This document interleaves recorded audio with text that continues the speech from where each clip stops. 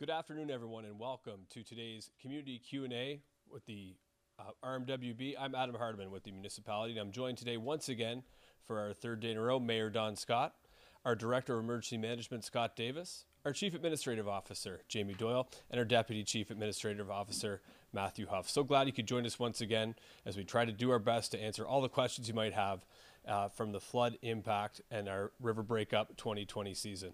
Get your questions in. You know how to do it probably by now, but go right to that comment box right below the video, the live feed, and we'll try to get to as many questions as possible today. Of course, the last few days we have over thousands of people on the line, so we do our best to get to everybody's question, but we're not going to be able to, of course, as you can appreciate, but we'll try to group themes together based on what you want to know. Of course, you can always get update information about what's happening at rmwb.ca. You can even sign up for up-to-the-minute updates at rmwb.ca/flood update. They'll go right to your inbox, right to your phone. Of course, follow us on social media, Facebook, Twitter, and once again on the website. For up-to-date information about the rivers, rivers.alberta.ca is your best resource for the levels of water and the impacts that are happening on our rivers as we move through this together. And of course, you can always call the Pulse line, 780-743-7000 for any general questions you might have. So get those questions in. More than happy that you're joining us here today. We'll be back again tomorrow. And of course, we also have our telephone town hall tonight beginning at 5:50 p.m. As you can imagine, earlier we were focusing on COVID-19. We're going to shift that focus tonight to the impact of the flood and River Breakup 2020. So if you haven't signed up for that, you can do so at our website. You may be already on that call out list. So we look forward to hearing from you later if that's another way you want to connect with the municipality. So before we get to your questions as they come in, we're going to have some opening remarks. First, I'd like to invite Mayor Don Scott to say a few words. Thank you very much, Adam. So I want to begin just by thanking once again all those who were involved in the evacuation. We have had a lot of people who have been assisting in this process. If you happen to see one of them or meet one of them, please give them a shout of thanks. There's been a lot of challenges in this community, and we could not get through these challenges without all the volunteers, all the first responders, all the municipal staff who are still making sure essential services are performed, and all those who are working in the emergency services department. So please make sure you give a shout out to everybody that you encounter who is, working hard to make sure that this community stays safe and that you're all protected. So there's a few updates I want to make sure that I give. So last night I had a discussion with Murray Crawford. He runs the hospital. So there was an initial plan to move seniors from the hospital, and what Murray Crawford assured me is that that plan is now on hold. They are no longer moving the seniors out of the hospital because the infrastructure at the hospital is extremely safe. The concern was never really that anybody would ever get wet at the hospital. The concern was that there is a mechanical room that is at the bottom of the hospital, right beside a manhole. The concern was that the underground services, because they're being overwhelmed right now by floodwater, would come up through that and then potentially flood that mechanical room. So with a lot of efforts, there were a lot of volunteers there one night, as many of you know. They circled that manhole cover with sandbags, and there was also a pump put in that manhole that makes sure it's drained out. So, and that has been very effective. So when I talked to Fire Chief Jody Butts, he assures me that there is almost no risk to that mechanical room now. So with that information and knowing Murray Crawford, he indicated to me that they are not planning to move the seniors, and our hospital is extremely secure. So please go away knowing that information. The other update I want to give you is from the first responders that I've talked to and the people on the front lines. They have told me that the water levels in town have receded significantly. I saw it in a few spots myself, but we're talking several meters. Not down, but in roads, it's receded back. So there's a lot of positive signs. The ice chunk, Scott Davis is going to give a bit of an update, it has been melting. So we're seeing very positive signs in that regard as well. The other thing I want to give everyone an update on is the call that I had with the Prime Minister. So he called yesterday. He was extremely concerned about the community, and he initially expressed his remorse over the death of the individual from Fort McKay. And then we talked about what this community is experiencing. It's been through so many challenges. And a phrase that I used with the Prime Minister that I think is very applicable is that this is a community that doubles down on hope. And I think that that's something that we can all take into account going forward. There's a lot to be hopeful for. You know, we've been through many challenges. We're going to get through this challenge, and we're going to get through it extremely well. I made many asks of the Prime Minister, as I do every time I talk to him. Many of them are money-related and potential flood mitigation. There was no firm commitments given by the Premier, or the Prime Minister, but I was very pleased to have the discussion, and we're going to be following up with the federal government, and we're going to keep asking. I was very, very pleased to see the commitment by the government of Alberta yesterday. There's lots of information out about that. I'm very thankful to Premier Kenney, who is not only talking about giving money, but he's putting money up, and that's $1,250 per evacuated resident, and another $500 if there's a dependent child. So that's all very helpful. And as for the municipality itself, I think everyone's aware, we are paying the costs of those who registered at the evacuation centers. We're paying the costs of food for those who are registered at the evacuation centers and at the hotels. So there's, we're covering a lot of costs. A lot of that is going to be reimbursed later by other levels of government. So please stay safe. Please protect each other. We're going to get to a lot of questions, I hope, today. The one thing that's been coming as a question several times to me is, when will the boil watery advisory be lifted? And I spoke to Matthew Huff, who's going to be another person answering questions today, and it's going to be a matter of weeks. So it's going to be a few weeks, we think, before we get through this boil water advisory. So I'd like you all to take that into account. As I said yesterday, I went to each of the grocery stores. There is plenty of food, including water. One of the stores went through 35 pallets of water a couple of days ago, but they have lots of water coming up the road to stock this community. So I just want everyone to be aware of that, and please stay safe. We are going to get through this. We're going to get through the challenge, and thank you very much.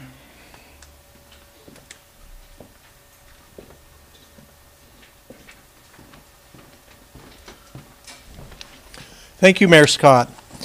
Good afternoon. Earlier today, I was joined by Jen McManus from the Red Cross. She's the VP of Alberta Northwest Territories, and together with Mayor Scott, we formally announced a major partnership between the RMWB and the Canadian Red Cross. Having 18 years experience with the Red Cross, I'm thrilled with this partnership that they've joined us. This partnership will ensure evacuees receive the support they need through evacuation and recovery period. Longtime residents will recall that the Red Cross played a pivotal role during the Horse River wildfire. By registering with the Red Cross, evacuees are provided with a range of assistance, including information, referrals, lodging coordination, food and basic needs, safety, wellness support, and re-entry help when it's time to return home. All residents under mandatory evacuation are encouraged to register by calling 1-800-863-6582 between 8 a.m. and 8 p.m. You can find these details on the rmwb.ca website. Residents who have checked in at the registration center will also need to register with the Red Cross. Registration ensures people are accounted for, can be contacted a while away from home, and can be reached for help. Evacuees don't currently need accommodations or immediate support are asked to register in a few days from now, so we can ensure that most in need can access support as quickly as possible. We're getting a lot of questions about when people can go home or return to their businesses. I have a team working around the clock planning re-entry. I'd like to remind everyone that although water levels may be dropping, the river hasn't broken. River breakup has not been declared.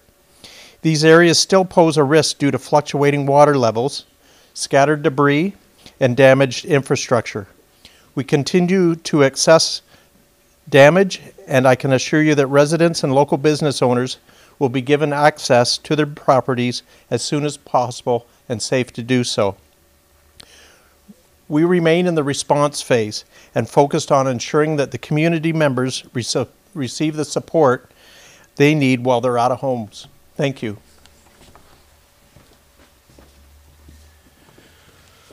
Well, thank you very much, Scott, and thank you, Mayor Scott, as well, for those opening remarks. Just a reminder, if you want to ask a question, go to the, comment boxes or page right below the live video. Of course, this video in its entirety will be available on our RMWB social media platforms following today's event. Just like the last two, you can check out Wednesdays or Thursdays. There's still some relevant information, but we always remind you to stay up to date at rmwb.ca. You get those sign-up updates at rmwb.ca/flood update. Good. Scott covered up my existing notes, so I'm glad that I remembered that one. So way to go, right? So we're just going to start out here. We had a question from Sheila, and I'm going to just take the answer because it's very, very important at this time. Sheila's asking, could you provide a link that's shareable from the food bank so people can donate? So I'm just going to take that myself, and thank you to the team for providing it. So anyone that would like to do that for up-to-date drop-off locations, you can also make donations online as well. You can go to woodbuffalofoodbank.ca/donations. So that's whether you'd like to see whether those up-to-date locations are. Of course, the food bank flooded during this very difficult event, but they're reset up out on Airport Road. So thanks to the community for making that happen. So woodbuffalofoodbank.ca/donations. You can see the locations where food can be picked up and dropped off, as well as if you'd like to make a donation. So our next question is going to be for the Director of Emergency Management. I'm going to try to pair a couple different questions here, if we can, kind of the same theme. So questions from Lynn. When can residents living in the northwest end of Fraser Avenue go home? It wasn't necessarily flooded. Will parts of downtown, this is from Stephanie, be open soon? For example, the unaffected areas. From Terry, our house is not flooded. When can we go home? From Olive, when can parts of the lower town site go back? It was never flooded. Okay, so I think those are the ones related to that theme. So Scott, maybe you could speak a little bit to what's coming up next, where we are now, what that process is for various levels of property in response and then re-entry.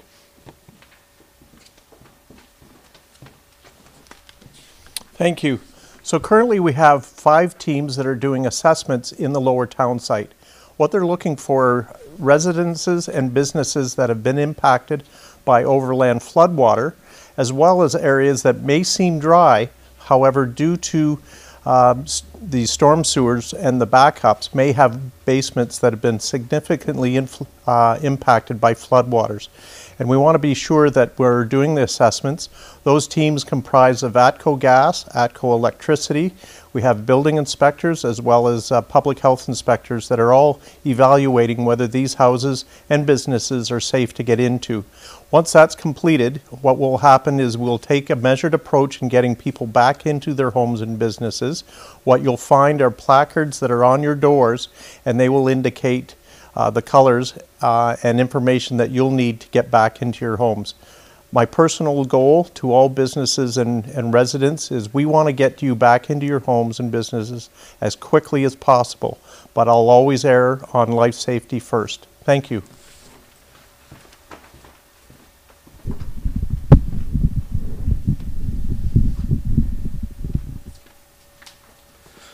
Thanks so much for that, Scott. And obviously a common theme and a question we're getting from a lot of residents right now, both here, I presume on our telephone town hall coming up at the Pulse line. So thank you very much. And thank you everyone for those questions. Our next question is, once again, we're going to go to about water safety, the Boil Water Advisory. Before I do that, Matthew, we're getting a lot of questions, and of course we are, because we live in Fort McMurray and Wood Buffalo. One of the big things is how can I help? How can I get involved, and how can I help the community? That's something we're hearing. So align with the incredible spirit of our residents. So we'll just sum it up as, how can we sign up to volunteer? And I just want to remind everybody, you can go to woodbuffalovolunteers.ca if you want to help out. The resources are available there, and they will be able to have that conversation with you and direct you to where that volunteering can take place. So thanks again for that great community spirit. It's been amazing to see the outpouring, not only from our first responders, staff, and people working directly on this response, but the volunteers and partners in the community that have come together amidst the backdrop, of course, of COVID-19 as well. So we're going to go to those questions, Matthew. Matthew Huff, of course, our DCAO. So I'll ask all three, and then you can come up and maybe speak to the situation. This question's from Donna. Has the water been tested from the water treatment plant? Are there issues with microorganisms being in the water? Is that why the boil water advisory is on? Then we also have a question from Ansley. Judging by many shared photos, the water treatment plant was not flooded. Why are we still in a boil water advisory? And when will this be lifted? And a third question about water from Donna. What about washing your hands with the water from the tap? Is that safe? And is it safe to shower? So I'll ask Matthew Hoffer, DCAO, to come answer those questions. Thank you. Good day, everyone.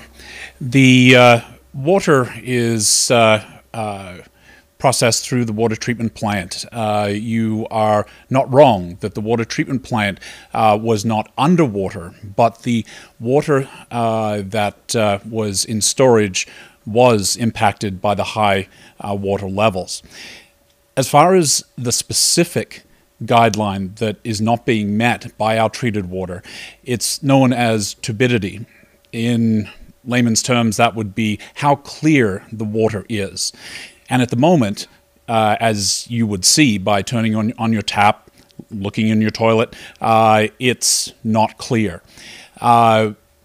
Testing is ongoing, and what residents will start to notice, particularly in Timberlea, is an additional taste of chlorine.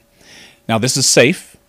The additional disinfection is not at a level that is deemed unsafe, but the flushing will ensure that as days go by, the water will become clearer and clearer. But don't let that fool you. Please continue to follow Alberta Health Services guidelines. Boil your water before consuming it. It is safe to use to wash your hands, particularly with soap, and it is safe to shower. Thank you.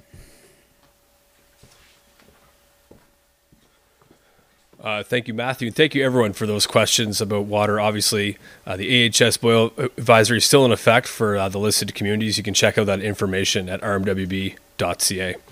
So, Mayor Scott, I'm going to go to you for this next set of questions. And I know you spoke earlier today as well as yesterday about your visits to all grocery stores north of the bridge that remain open here in Fort McMurray. So this question is from Zakaria, and then we have another one from Ansley. Zakaria asks, now that we have only 3 grocery stores in town, I think we might have one more. I live north of the bridge, but that's okay. Shouldn't we have them open 24 hours to minimize crowding?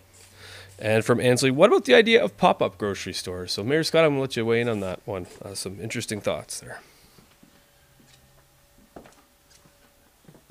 Great questions. So I visited every grocery store north of the bridge, which was 4. And, sorry, 5. We had Independent, we had Save On Foods, there's 2 Save On Foods, we had Sobeys, so 1, 2, 3, 4. I think I've got them all. So I visited every one. It's been one of those days. And I spoke to everyone about whether their inventory was going to be adequate to make sure that they had enough supplies to make sure that they were looking after the residents of this region. And they all assured me that all they've done is increase their orders significantly to make sure that they have adequate supplies. Now, they might run out of an item or 2 for a short time, but they have more items coming up the highway. You know, if as we go forward, if people have innovative ideas about pop-up grocery stores or other ideas, then I think we would take that into account. And if there's enough demand, it's certainly something that I can raise with the grocery stores themselves. Now, remember, the grocery stores are impacted by the floods, just like many other businesses. They have individuals who are staying in camps. Several of the grocery stores talked to me about individuals who were staying in camps, who were their employees. So that they're struggling making sure they have enough employees sometimes as well. So that's another issue that's being taken into account. So there's a lot going on at the grocery stores. But the main theme I want to make sure that everybody understands is there are adequate supplies, and there are adequate supplies coming up the highway to restock the supplies that are purchased. So there is no need for anyone to go out and buy everything. It's going to be well restocked for people to purchase as you go forward.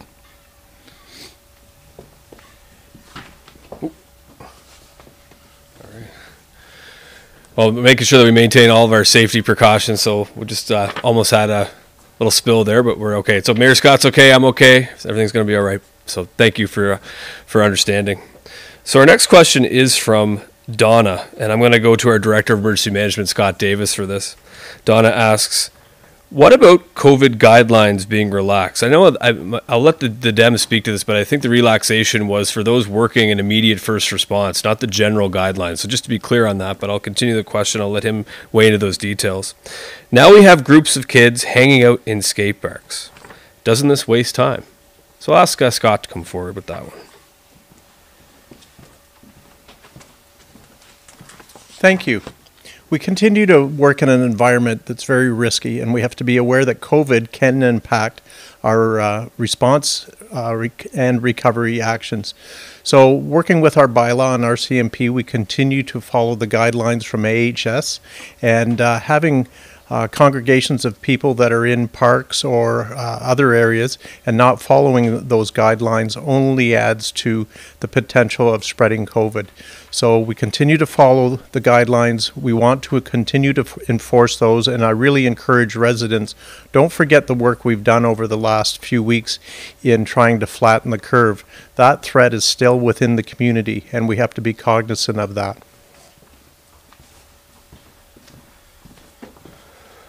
Thank you very much, Scott, and thank you, Donna, for the question. Certainly, we're dealing with two states of local emergencies, one being a global pandemic we haven't seen in 100 years, and one being a flood event and river breakup that we haven't seen in 100 years, but we'll get through it as a community.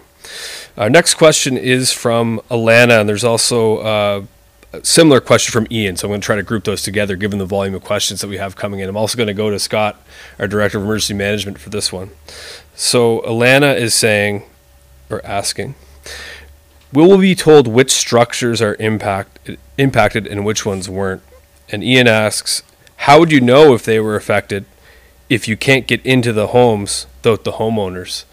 So maybe you can speak to that rapid damage assessment that was just completed. I know that we're looking at, I think it was just over 1,200 structures that we had anticipated had some level of damage. If you look at the Horse River wildfire, and the mayor and I have spoken about it a few times today with media, you were about 2,579 structures. So the impact is about half. Of course, a different situation than the 2016 Horse River wildfire. But just to give you an idea of the level or the severity of this historic event. So I'll ask Scott to come forward and speak to that rapid damage assessment and how we know certain structures are affected at this time.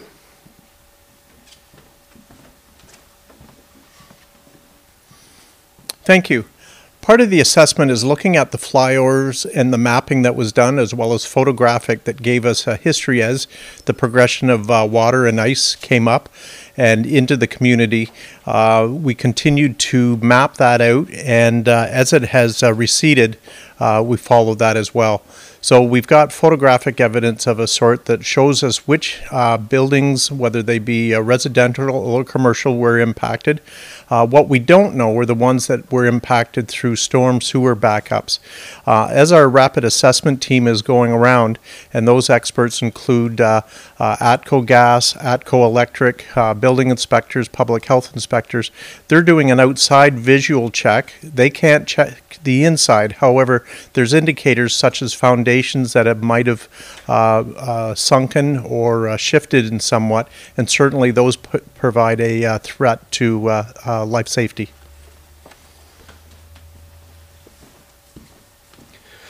Thank you, Scott, and thank you, Ian, as well as Alana, for those questions. A reminder, if you'd like to ask a question, just go to the comment boxes, I guess, right below the live video. The live video in its entirety will be posted following our Facebook Live Q&A event today at rmwb.ca. At the RMWB Facebook page.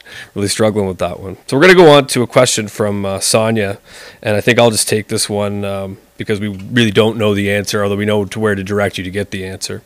Sonia's asking, do we have an educated guess for the date on our mail service to be up and running again? So you have to visit CanadaPost.ca. Their main facility was impacted.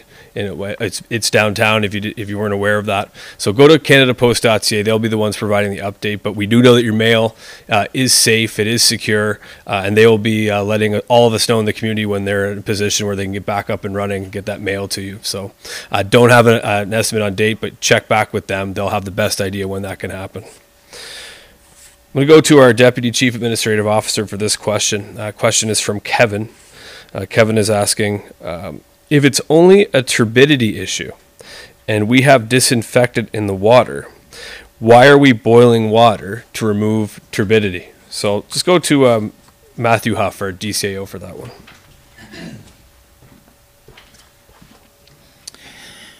Thank you for the question. I don't want to understate the importance of following a boil water advisory. Turbidity of water can be an indicator of other contaminants in a water supply. We are, however, working very quickly to return the water to its normal pristine condition, and again, that's why you will notice that chlorinated taste. Alberta Health Services also provides some additional guidance to go the extra mile, and I think during a period of COVID-19, this is good advice, that you could also use water from tap to wash your hands, plus hand sanitizer. Or you could indeed use the boiled water for that purpose as well. So just a little bit more information to be additionally safe. Thank you. Thank you very much, Matthew, and thank you once again, Kevin, for that question. So we'll move on to next set of questions here. These ones are related to to the ice and water levels. So it's kind of misread that. So this one is from Linda. She says, the Clearwater seems to still have a lot of ice. Is there a chance of more flooding? So I'll have Scott give us an update on that. We do know that in the last 48 hours, water in all the rivers has receded, but of course we're still in a very volatile situation, very serious situation. Certainly the Athabasca, I think, has been, 2.71 meters the last 48 hours, where the Clearwater River has been about 0.71 meters. So I'll let Scott speak to what we're envisioning out on the rivers alongside Alberta environment.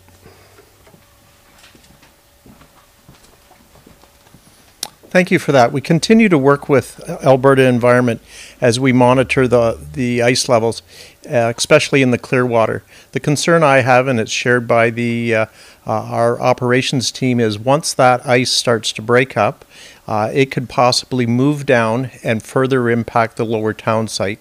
It may flow right through and not be a problem. However, we haven't been able to measure what that risk is, but if that ice were to hang up in the lower town site, it could cause additional flooding and certainly impact life safety. What I encourage you to do is, for information about the rivers, go to rivers.alberta.ca, and they're keeping that website and the information up to date. Thank you.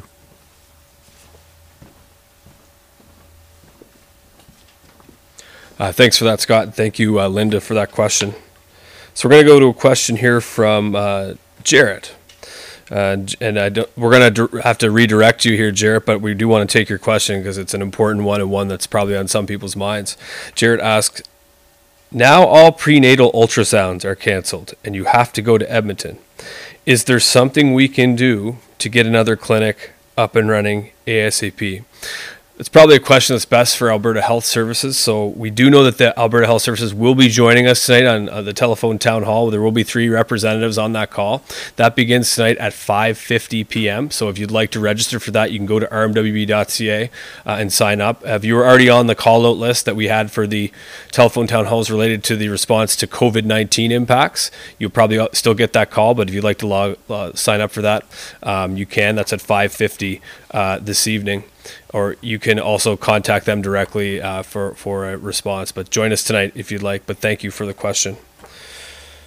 So next question is about insurance. So I might send this to our Director of Emergency Management or any of our panelists. And also maybe Mayor Scott could speak to some of our efforts as well following that initial response with provincial and federal government, some of those conversations that have been happening, just so the residents are aware of our knowledge of this. So the question is from Mark. What about people who don't have coverage? So Mark, very good question. So Mayor, maybe you can go first and then we can go from there. Yeah, I do anticipate that there are going to be many people that are either underinsured or have no insurance. Insurance is very spotty, and it's hit and miss when it comes to this kind of issue, when it's flood insurance. So the first thing I want people to do, if you have any kind of insurance and you're not sure, go talk to your insurance agent and double check that point, because you may not think you have it, and many insurance policies are not exactly written in plain English. So go see your insurance agent, talk to them, and double check that as a first point. For those that do not have insurance, we're going to be lobbying the provincial government, but in the meantime, we have the Red Cross that has come to town, and we are so grateful for their support. We will be hopefully getting a lot of support from the Red Cross. They will hopefully be doing things that will assist those without insurance. There's a lot of other communities or a lot of other agencies that are coming to town. I heard last night that Samaritan's Purse was going to be coming to town, and that's something I'm very supportive of, very excited to hear about. They do a lot of good work. I've talked to several of the pastors in town about that.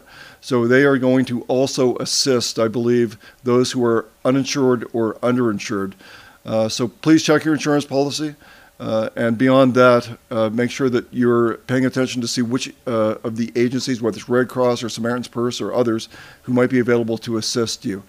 In the meantime, once we get a sense of where the numbers are, we're going to be going to the provincial government and seeing what other assistance we can get.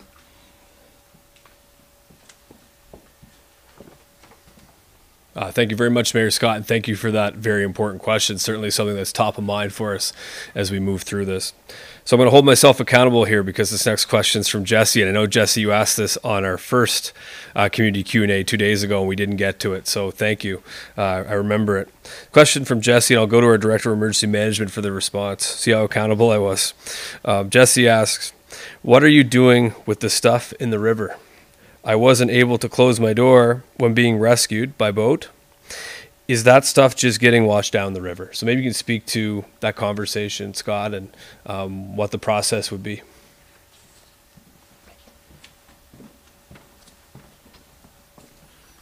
Thank you. Excuse me. Thank you. We continue to work with Alberta Environment and understanding that the natural debris that's in the water, we don't want it to impact critical infrastructure, so we are tracking it. However, right now we're letting Mother Nature do what it does best. We're concentrating on debris management in our affected areas. Thank you.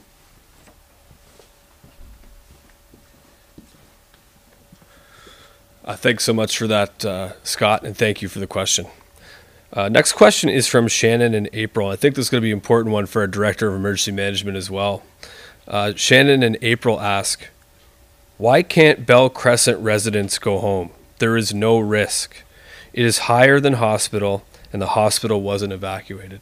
So, Scott, maybe you can speak to the safety focus that still remains, the risk that still remains, because I think some people, thankfully, because some of that receding water and some of the positive steps that have taken place have a viewpoint which is very positive. Maybe you can speak to the current status and why that's the case, why we're maintaining those evacuation orders.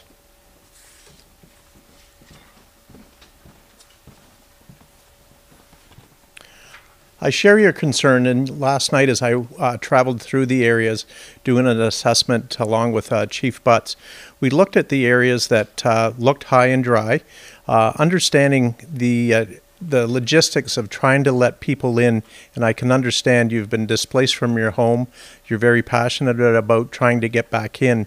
However, understand that this is for your security. We want to be able to let people in a very controlled manner. Just opening the gates and having everybody come back into a subdivision at once could potentially open up situations that are a security and a safety risk. So please have patience. Understand that we want to work with you, but we want to do this safely with a security lens to it.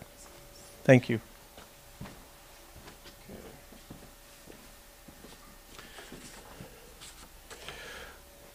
Thanks for that, Shannon and April, and thanks, Scott, for the response. So we've got about 25 minutes left to go. If you'd like to ask a question, you can do so in those comment boxes right below the main video. The video will be posted following our community Q&A today.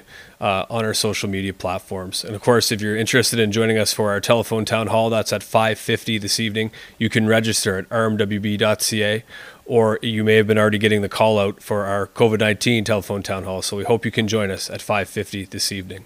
Our next question is from Kayla. Kayla asks, when it comes to registering, where are we to register? Casman Center wouldn't let us yesterday because we have accommodations. Is the registration going to be part of the other emergency fund from Alberta or the Alberta government? So Scott, maybe you speak about some of those different registrations and what we're currently telling residents.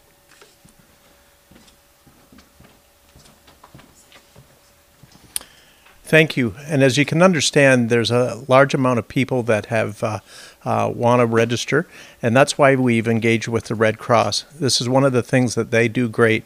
So I really encourage people to register at 1-800-863-6582 from the hours of 8 a.m. to 8 p.m. Mountain Time, where Red Cross will help you with that.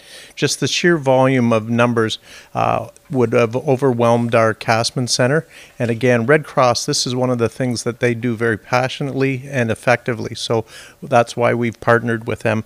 As well as starting May 4th, the government of Alberta, if you go to GOA funding, alberta.ca/emergency. Thank you. Well, thank you, Kayla, for the question, and thank you once again, Scott. I'm going to go to our Deputy Chief Administrative Officer, Matthew Huff, for this next two questions that I'm going to combine because they are related. So Justin asks, are sewers backed up if water hasn't reached home but very close? He's on Hardin Street, I think, based on this. And then Ian also asks, I'm on the backside of Birch Road.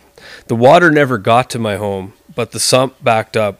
When can I get back in there and start getting it cleaned up before damage is done? So maybe you can speak to that aspect of this, Deputy Chief Administrative Officer Huff.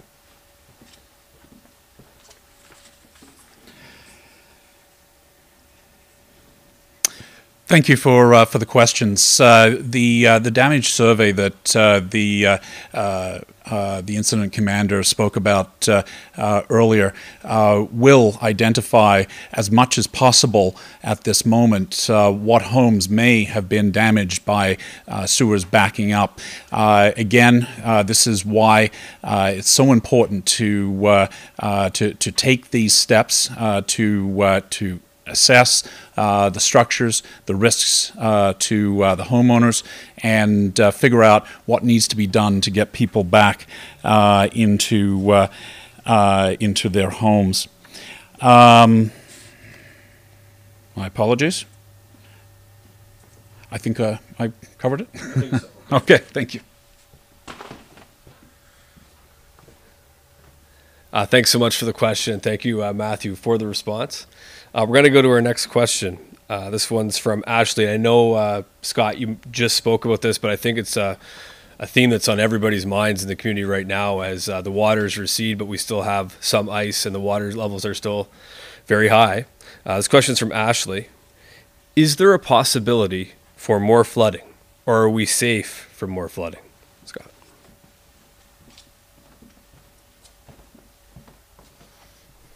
Thank you for that. Yes, there still is a risk of flooding as ice breaks out from the Clearwater, which is upstream from the lower town site. It could come down and create a jam in the lower town site, which would effectively reflood some of the areas that are already have receded from.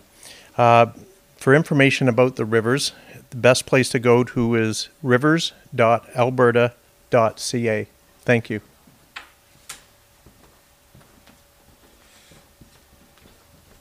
Thank you, Scott. Thank you, Ashley, for the question. Just to repeat, rivers.alberta.ca. That's rivers.alberta.ca. You can go to the map.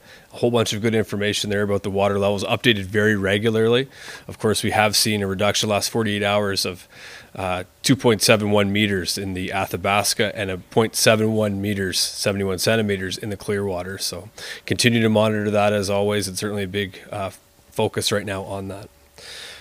This next question here, I don't have the name, my apologies. I think the question was specific about actual kind of food meals as opposed to maybe long-term items for the food bank.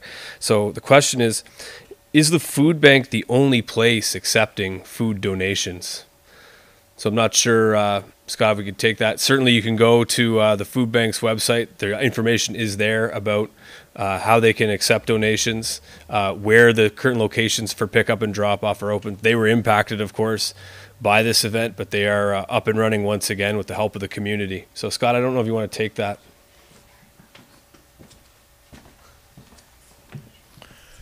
Thank you.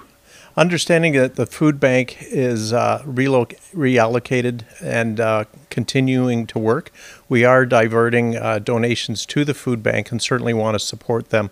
Also, another reason why we're working with the Red Cross is to effectively support agencies such as the food bank and other food donations as required.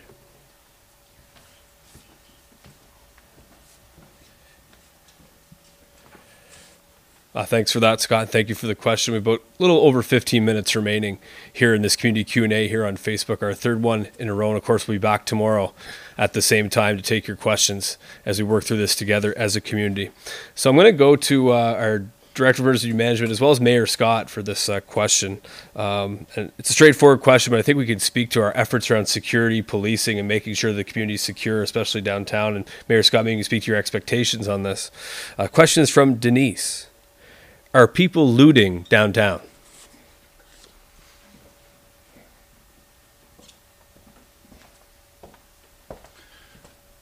Hi, and that's a great question. We were very concerned as mayor and council about that issue, so we asked that strong measures be taken. I can tell you, I contacted the RCMP, made sure they had enough resources. We've talked to the RCMP in the front lines at the checkpoints. I've been on those checkpoints talking to people. There are measures being taken if they see people wandering in or walking around to check and see who they are and what they are doing. So efforts are being made to make sure it's secure. I believe that the downtown is secure. I've heard rumors and stories that there's things happening, but the RCMP are assuring me that they are taking every measure within their power to make sure that our downtown is protected, and I take that at their word. And I think Scott might be able to supplement that as well.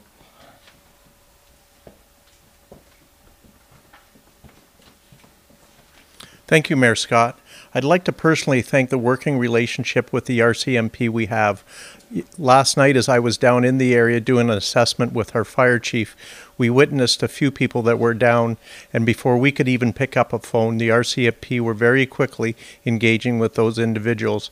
And I really appreciate the support from our superintendent and members of the RCMP throughout this incident. Thanks so much, Scott, and thank you for the question. Certainly one that we're all paying attention to, and it's on the mind certainly of the people that have been evacuated and impacted. So this question's from Jason. I'm actually going to go back to Mayor Scott for this one, and potentially our Chief Administrative Officer, but I'll let Mayor Scott go first. Question's from Jason. I would like to know...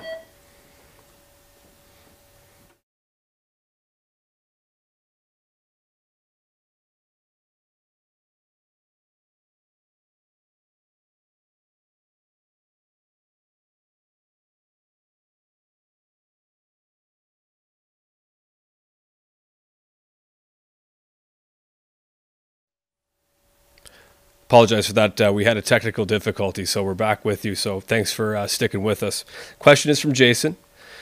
I would like to know what the RMWB is going to do to prevent the surge of out-of-province contractors coming into Fort McMurray in times of #stay home due to COVID-19. After the fire of 2016, there was fly-by-night contractors that came in, took advantage of people and their insurance claims, and basically disappeared or went bankrupt. Mayor Scott, can you speak to that? Yeah, I'm happy to speak to that. It's an issue I've been talking about it, and you describe them as fly-by-night.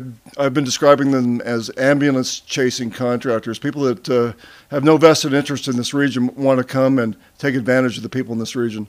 So as a municipality, we are taking every measure to make sure that we're hiring local. We actually issued a news release on that, and we've had great discussions with our local contractors and the leadership of those local contractors. And our CAO is going to be speaking to that in a moment.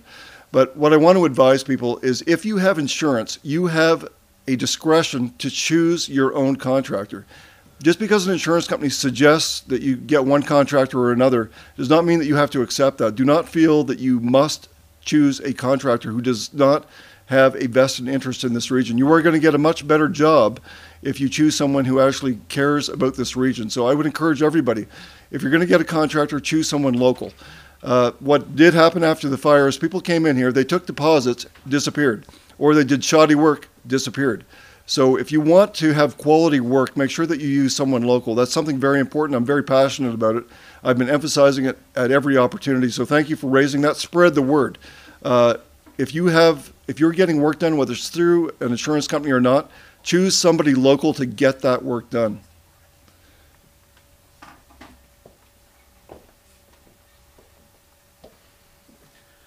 Thank you, Mayor Scott. I'd like to echo those comments as well. This is something near and dear to my heart. And just this morning, I've had a meeting with our senior staff, with the Chamber of Commerce, NABA, Wood Buffalo Economic Development Corporation, and the Construction Association to have this very conversation. So if you're members of any of those, please reach out and start sharing some of your information, name, contractor, name, what you do and what you can do, so we can start compiling that database. So when we do start this cleanup, we have a really good, robust data set for information. Well, thanks very much, Mayor Scott. Thank you, Jamie. Thank you, Jason, for that excellent question. And apologies once again for that technical difficulty. Hope it came across okay out there.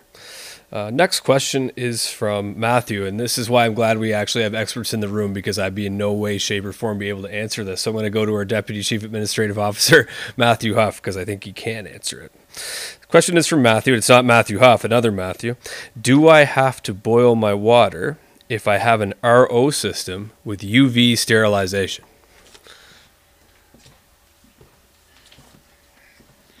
Thank you, Matthew, for the question.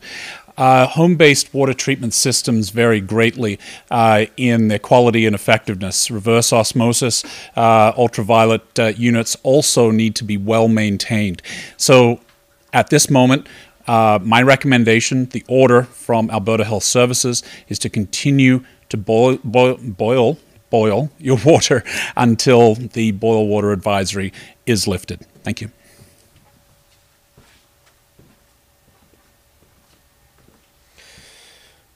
So I'm actually going to go to our CAO, Jamie Doyle, for this one, a question about housing and rent. This question is from Jen, and I know that there were announcements and regulations put out under COVID-19 by the provincial government about rent and no evictions and things of that nature. This question is from Jen. Are people living in affected Wood Buffalo housing expected to pay their rent by tomorrow, when there's no idea when we'll return? So maybe our CEO can speak to that relationship with Buffalo Housing and our thoughts on that.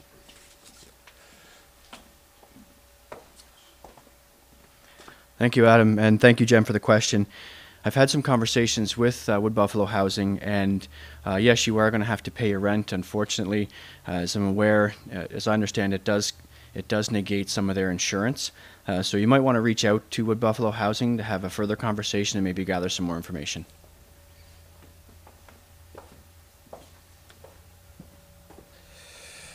Thank you, Jamie, and please feel free to reach out to us for additional supports. We do have a number of support agencies in the region, so please connect with us if you need any assistance. We know it's a difficult time. This question's from Mark, and I'm going to go to either Scott or Matthew for this one, but a very good question. Mark's asking, what conditions did we have prior to the breakup that would have caused the flood? Are these abnormal conditions measurable or detectable? If we anticipate a flood condition, how can we be proactive to prevent the flood? So maybe I'll have Scott speak about what conditions were heading into what happened, and then maybe Matthew can speak to some of the mitigation measures we have done and look to do in the future.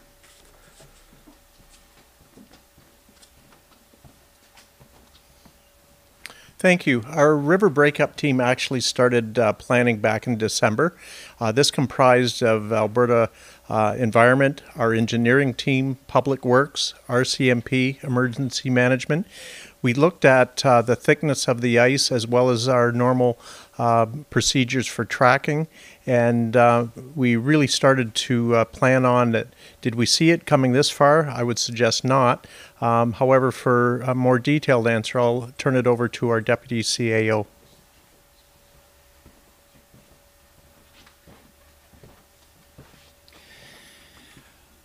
The flood mitigation program has been a priority of Mayor and Council for a number of years. And for those of you who are familiar with the downtown, you will know that there has been extensive construction, particularly on one end of Clearwater Drive. The road itself was not actually the primary purpose of that construction. It was to construct a berm. That berm is the start of the work that will ultimately surround the lower town site. There are other storage piles that residents on the southern end of the lower town site would have noticed, and it's that material that will be used this construction season to build the next couple of reaches of this program.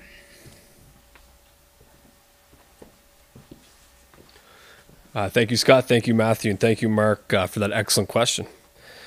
So the following 4 questions I'm going to try to group together. They're slightly different, but forgive me because I think they're related, kind of the same thing. I will go to Scott for this one. It speaks to kind of our cleanup efforts and recovery. So I'm going to read out all 4, Scott, and maybe we can try to answer them all the best we can. First from Gert. Are there cleanup efforts starting with streets where the water has subsided completely? Mary Rose asks, is the city going to issue cleanup instructions later on?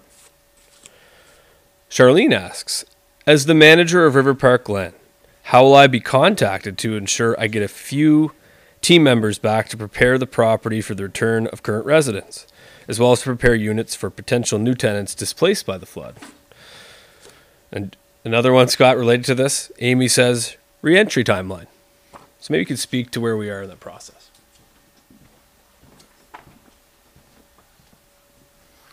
We understand people want to get back into their homes and businesses as quick as possible, and we want to do that in a safe manner. So when it comes to debris management, which is a huge endeavor in its own, as part of recovery, what we're doing is what's called a spoken wheel concept. So we've broken the municipality, or the lower town site, shall I say, in 7 different zones.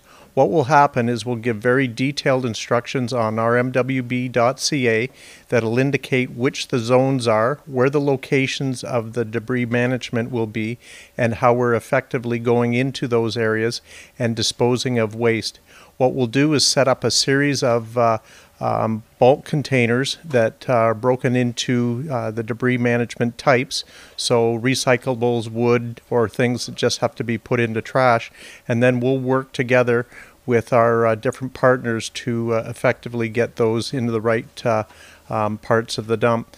This allows us to effectively manage debris management in a very quick way, understanding that having debris sitting out on lawns and in streets is not something that we want sitting there. So by breaking them up into these 7 different zones, we'll be able to manage it very quickly. All instructions we'll share with the public through our usual communications department, the website, Twitter, Facebook, as well as news releases to our media partners. Thanks for that, Scott, and thank you everyone for those questions. Certainly questions that are on everybody's mind right now as we prepare for re-entry the best that we can as a community. So we have about 5 minutes left. Make sure to get your questions in right below the video in the comment boxes. Of course, you can join us again tonight at 5:50 p.m. for our weekly telephone town hall, previously focused on COVID-19 response, currently focused on river breakup and a response to this 1 in 100 year flooding event. This question is going to be for our CAO. Very good question from Diane. Will you be allowing rebuilds in areas that are on a floodplain? So I know we're very much in the response phase still, and that's our focus right now, but maybe our CAO, Jamie Doyle, can speak to that.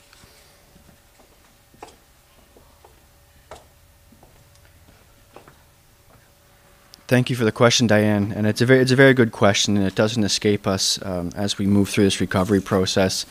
But to be short, we are going to be allowing rebuilds. However, it does beg the question to be answered about rebuilding or development within our flood hazard zone.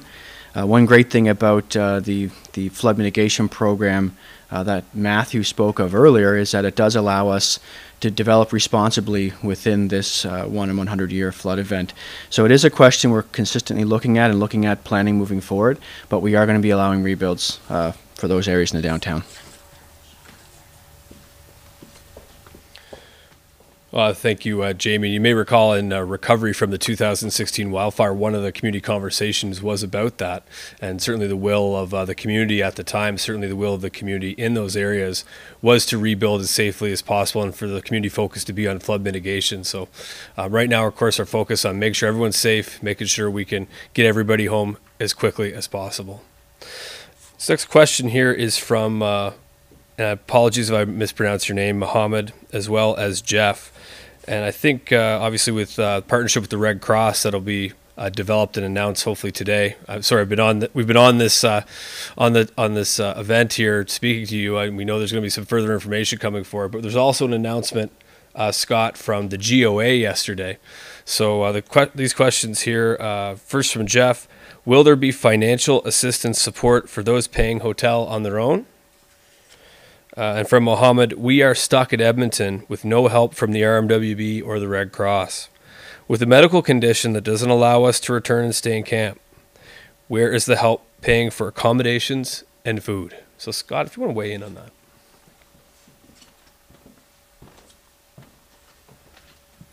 Thank you. As you know, we announced our partnership with the Red Cross today, and understand that looking at the nature of our community, the 1-800 number that has been set up, which is 1-800-863-6582 and is manned 8 a.m. to 8 p.m. Mountain Time.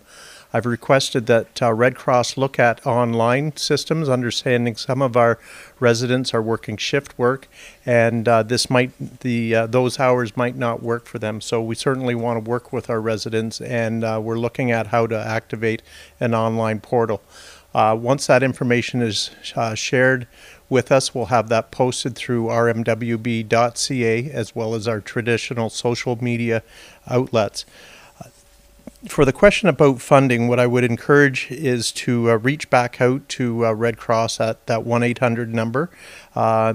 It was just set up and it has gone live, so you may have missed or had your question prior to the setup of the line and the announcement of our partnership.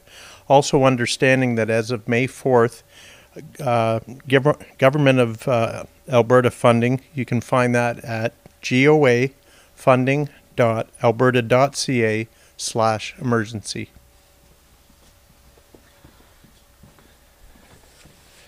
Well, thank you so much, Scott, and thank you for that question. It's going to conclude today's community Q&A here on Facebook with the municipality. I'd like to thank all of you for your questions and everyone in the community, especially those that are impacted by this historic event, as we also respond to the impacts of COVID-19. I'd like to remind everybody of our telephone town hall taking place tonight at 5:50. You may already be registered for our town halls. If not, you can do so at rmwb.ca, or you can follow along online tonight at 5:50 p.m. We hope you can join us. Many of the same questions and themes will be explored again there tonight. Of course, visit rmwb.ca, sign up for our up-to-the-minute updates, follow us on social media, Facebook, Twitter, and of course, you can always call our Pulse line at 780-743-7000. Thanks, everyone, for joining us here today. We'll be back again tomorrow, same time, same place. Stay safe. Have a great afternoon.